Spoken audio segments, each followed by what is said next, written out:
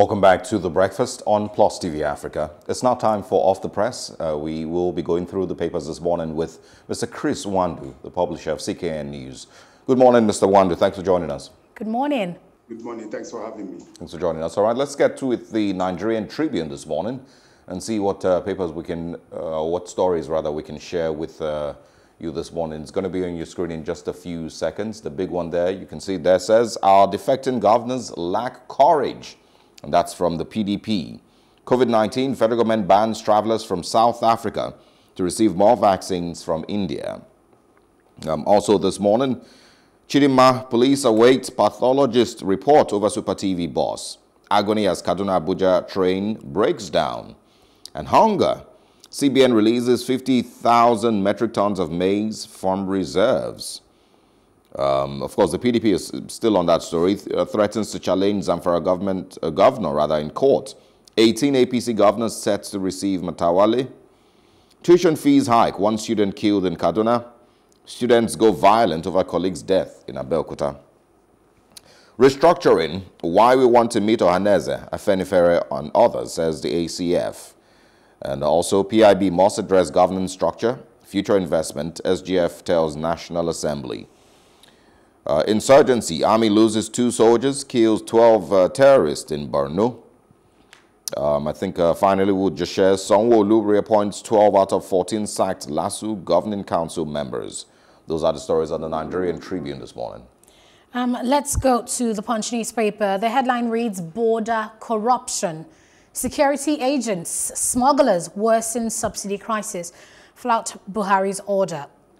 The Riders reads, "Community leader says, blame security agents. We have 30 checkpoints along Katsina Jibea Road.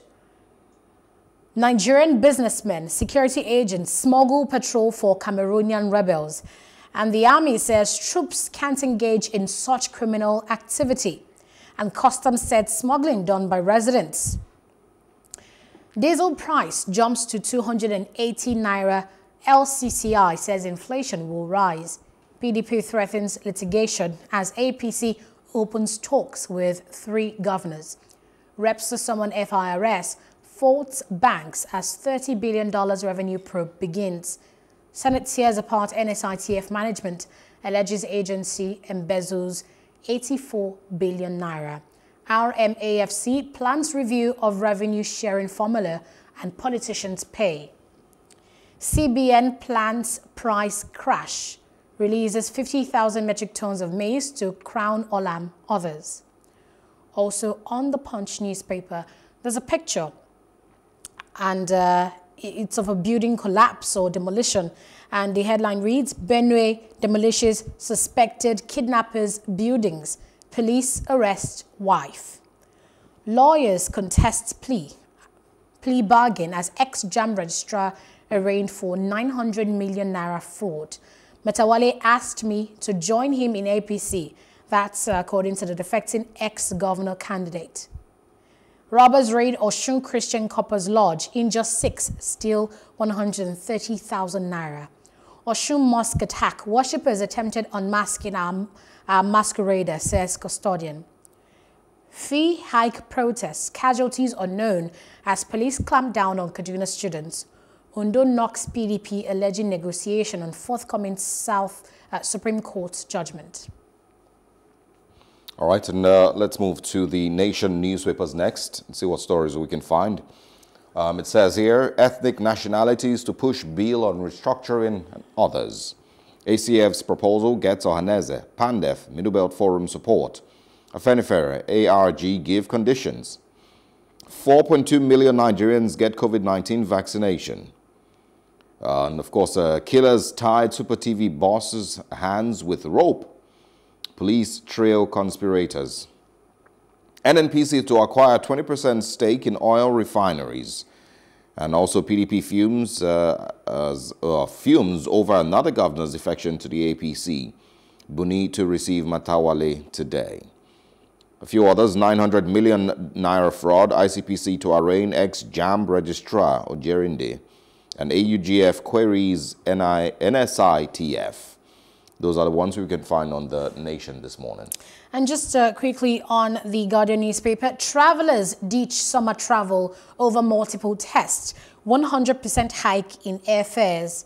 Multiple PCR tests, quarantine restrictions frustrate holidaymakers. Foreign airlines jostle for Lagos-Abuja market without promotional tickets. Blame weak naira, rate of exchange, high operating costs, says Bernard. Experts explore tourism destinations within Nigeria and Africa. Stakeholders canvass railway reform as Abuja-Kaduna train suffers another breakdown. Passengers stranded for hours. NRC apologizes. It's due to lack of maintenance, says stranded passengers. And federal government generates 918 million naira from rail in 3 months. Federal government embargoes travelers from Brazil, Turkey, India by 1 month. Your threat to shut down petrol stations empty, Nupeng Pengerson tells Ipman. Senate indicts NSITF management over 84 billion naira misappropriated in 4 years. 2 soldiers, 12 terrorists killed as troops ISWAP clash in Borno State. Mr. Chris Nwandu, good morning. Good morning once again. Okay, so the story about party politics in Zamfara State is a big one across the papers this morning. On the Daily Independent newspaper, it talks about defections and Sage's opinion here, saying APC is a highly unprincipled party, and saying that PDP governors who are joining the APC are party opportunists. And on the PDP here, or rather on the Nigerian Tribune, the PDP says our defecting governors lack courage, and they go ahead to threaten to challenge Zamfara governor in court, asking him to either resign as governor, saying he was elected as governor on the platform of the PDP, or stay in the party. How do you come in with all the story about party politics and defections? Yeah, I tend to argue, Professor, on the reason or some of the guns that are defecting from PDP to APC. You only show the kind of politics we play in Nigeria, where people will give you mandate and vote you in to via a political party, and the next moment you are affecting and taking and just moving to another party, forgetting the fact that those who have voted for you didn't vote for the other party. If they wanted to vote for the other party, they would have done that.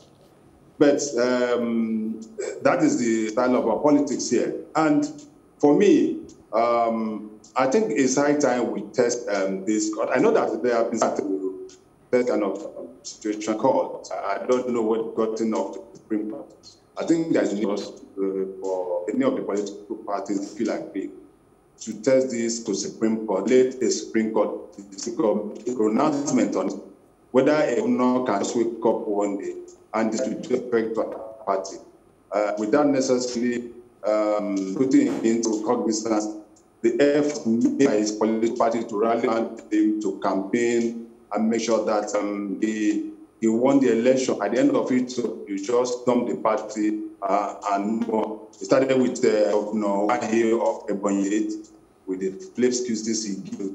Then of Perseverance now having Zamfara. And that Zamfara is very tricky for me because everybody knows the circumstance how the prosecutor came into it. He didn't win the election. The election was won by APC 100%. But because of the technicalities, because the PC didn't write footage in its primaries and selections, governorship candidate, court only right that election, and that tree on the current candidate. So now he has done the PDP, the LDC, and to me that is unfortunate. But that will play politics in Nigeria. No principle, don't have any. For me, it's the politics of LS, as we say it in local lands. Okay, but I want you to go on, still on that topic.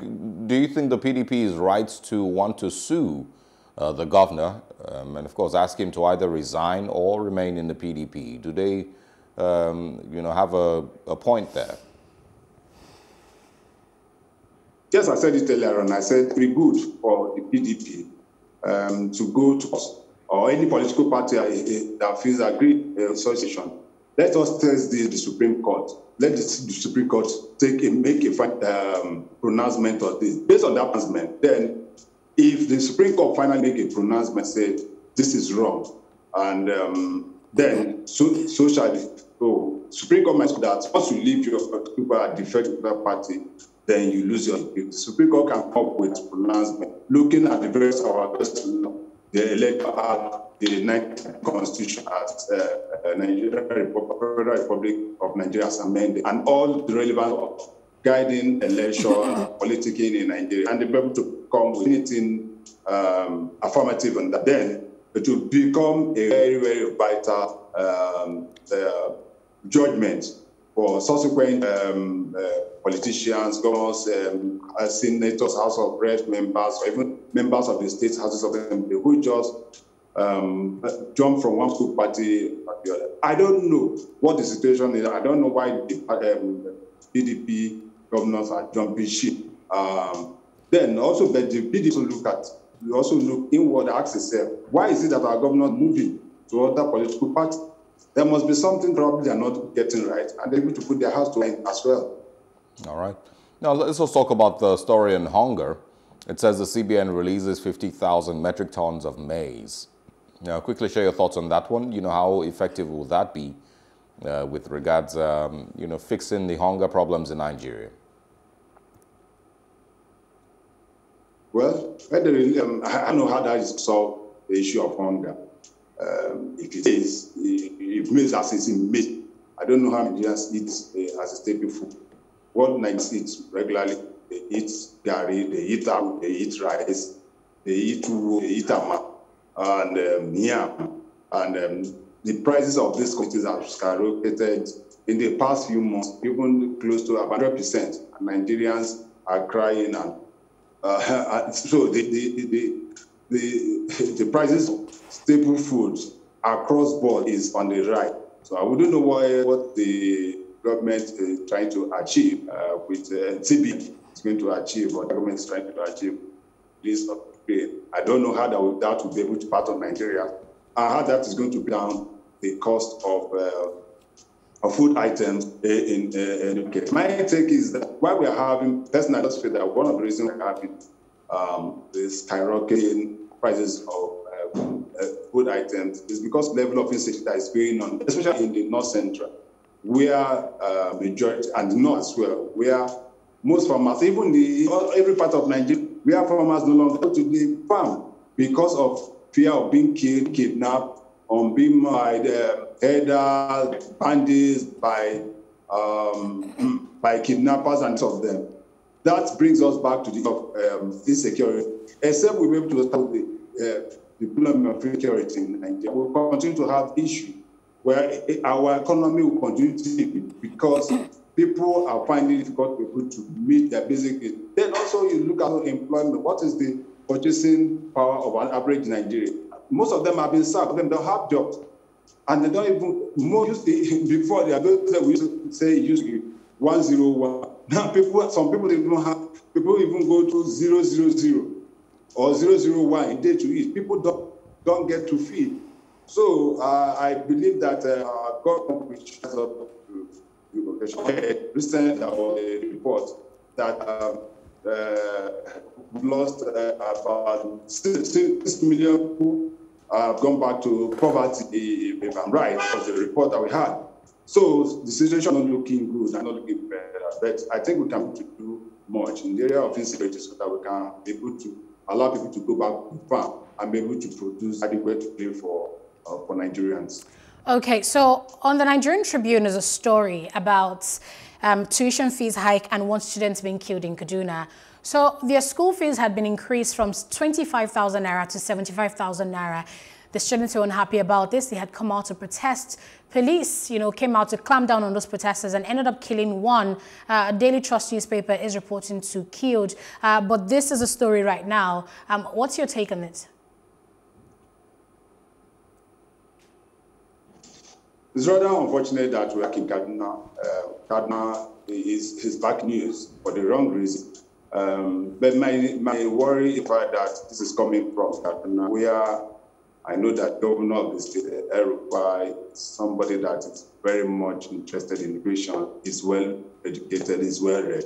He knows the value of education. And with situations in the country, I don't think that it's necessary for there to be such increase in school fees.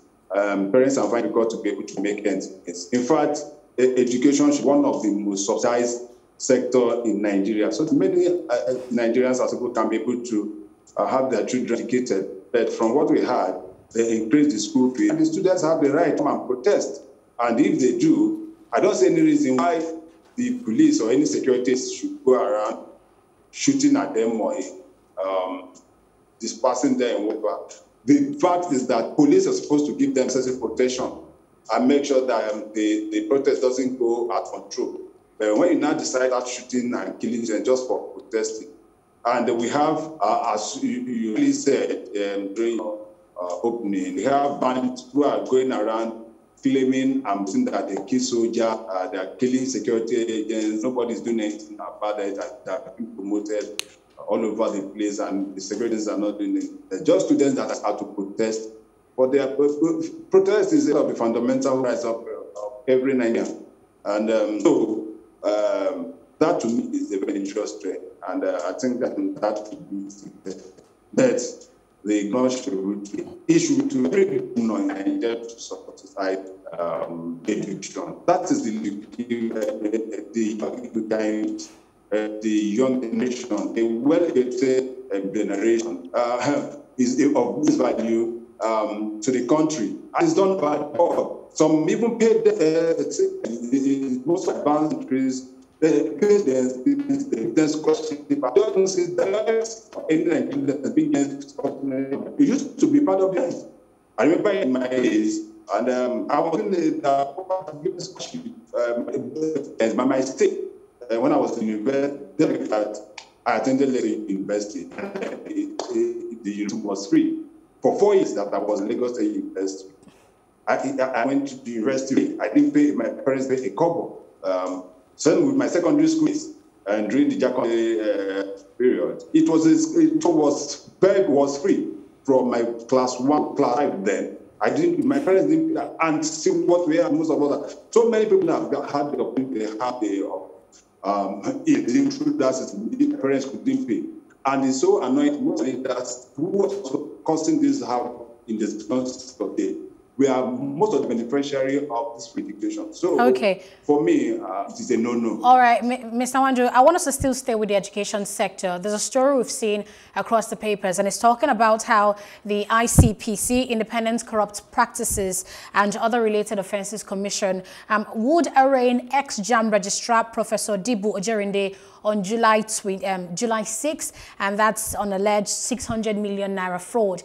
Now, they say he had misappropriated about about 900 million naira while 900. He headed that JAM office.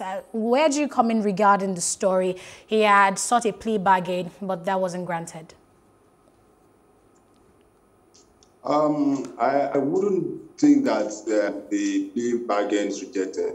Probably he meets the demand of the prosecution, and it's very, very sad issue because, as I said earlier, education is supposed to be one of the benefits of the younger generation, and JAM is a big key factor in this regard. Especially, you can't get admission to university or polytechnics without going through JAM. And it's quite unfortunate that some of those that put in a position of responsibilities to take care of this institution are now the ones that are dipping their fingers in the jar to school and steal money. And if it's fine, the issue. All right. I think we'll have to wrap up here. The sound and video quality wasn't very good either, but we'll say thank you to Mr. Chris Nwandu for joining us this morning. I think we would have to pause it here. And of course, move on to Today in History. Thanks very much once again to Chris Nwandu for your time. Thank you. And thanks for speaking with us. We'll be back after the short break and telling you things that happened on this day many years ago.